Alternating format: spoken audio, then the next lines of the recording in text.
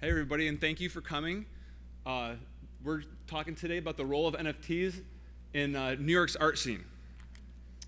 And to commemorate this historic moment in NFTs, I put together a curated exhibit called 5 Vibes of NYC.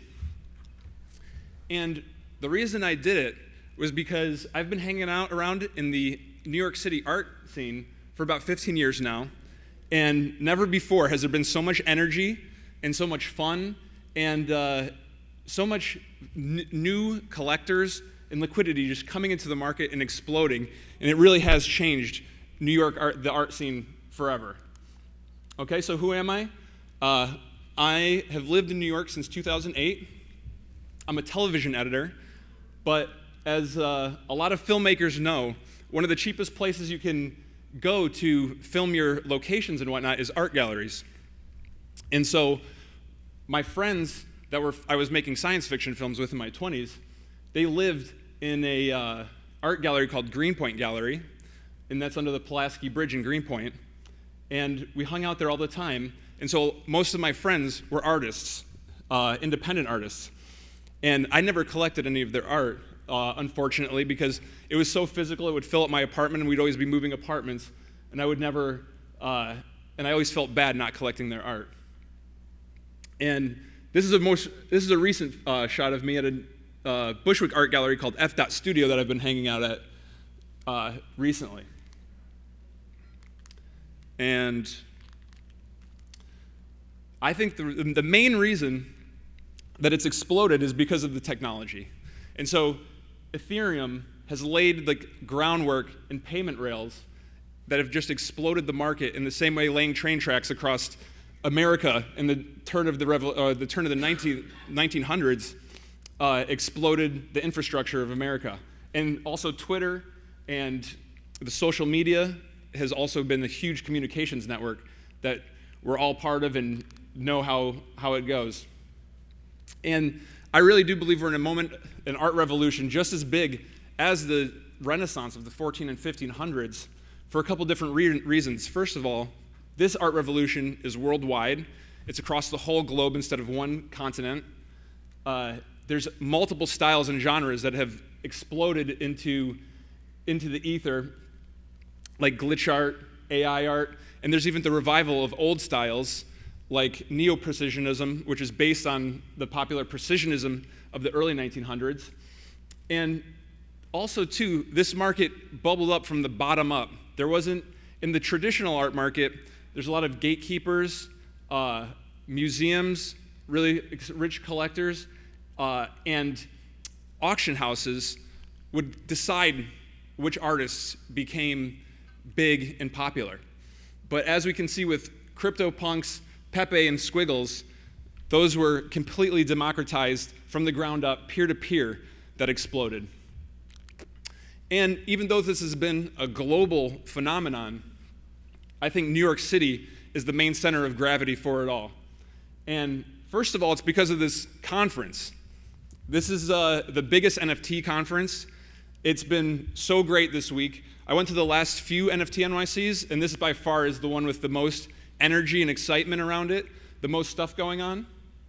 And even though it's a bear market, it hasn't felt like that. No one's feeling down about themselves or anything like that. And New York City is also the epicenter of traditional art. And up in the top right corner here, that is a shot from the Armory Show.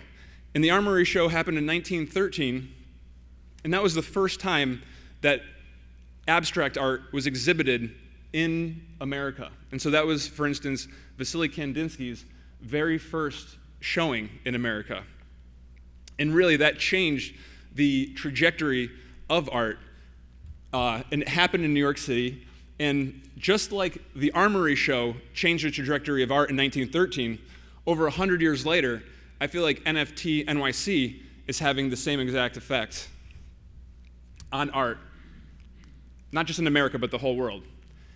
And so, in late December 2022, I was just scrolling through my timeline, and this piece called Life in NYC by Grant Yoon popped up in my feed, and I immediately recognized it as a scene of New York that I'd walked by 1,000 times before and been indifferent to, walked by without even taking a second look. It's just the earnest vibe of men at work. And it really immediately reminded me of the famous picture, Lunch Atop a Skyscraper, from the early 1900s. And I really felt like this signified like a new revolution in the same way that was a really iconic photo of the Industrial Revolution. And so I ended up purchasing this piece from Grant, and in that moment, I realized, oh my goodness, this is going to be amazing. Like this could be the foundational piece for an art exhibition that captures different vibes of the city. And so after purchasing this piece, I started reaching out to other big artists in NFTs right now and talking with them to figure out what different vibes of New York City we could capture to commemorate this moment in art history and the city, and how the NFTs had a role in New York City, and New York City affected NFTs as well.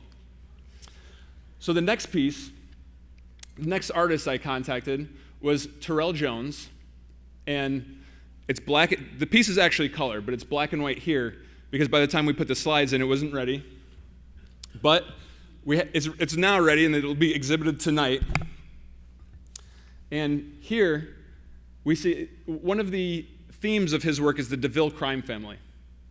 And we see my PFP, Eternal Pepe, is in trouble with the crime family. And this is, I felt, captures an ironic vibe of New York City. And that vibe is the story of Icarus, where a lot of really ambitious people come to New York to make it big. They make it, they get everything they wanted ever in the world, and they still keep going to the point where they fly too close to the sun. And the film that also captures that vibe, of course, is Wolf of Wall Street. And I talked, as me and Terrell were talking about this piece and coming up with the idea for it, we also bonded over our shared love of Pulp Fiction and this famous Samuel L. Jackson "Say What, Motherfucker" scene. And so that takes place in L.A., but I thought this was a good New York City rendition of that scene. And also the vibe you can feel too is like when you get in trouble and you know you're in trouble, but the law or whoever you're in trouble with hasn't caught up to you yet, and it's a really anxious vibe to have. And that's the ironic vibe of New York. The third piece is done by Jeremy Booth. It's called Bodega Western. And while I was talking with Jeremy about this piece, he's doing a cowboy theme right now.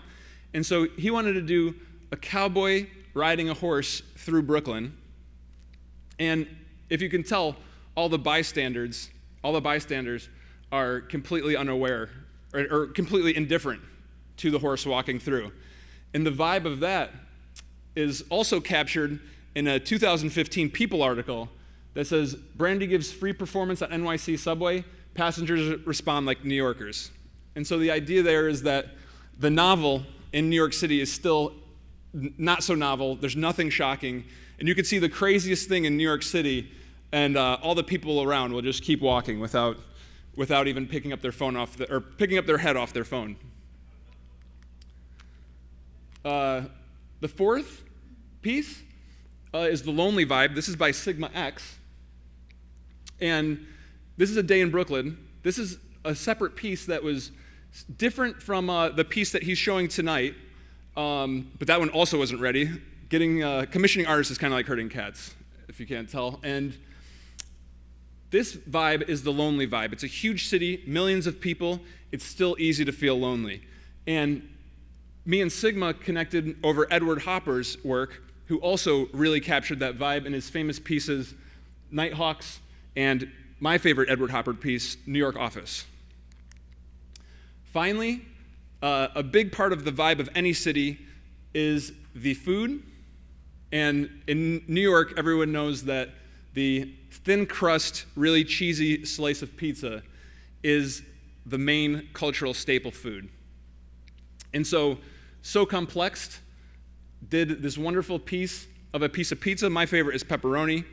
So he did a pepperoni slice for me, and he really said that that piece was inspired by the Teenage Mutant Ninja Turtles, who are also New York-based.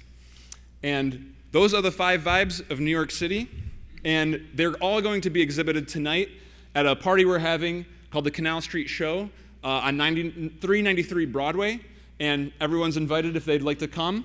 Thank you, and thank you for coming.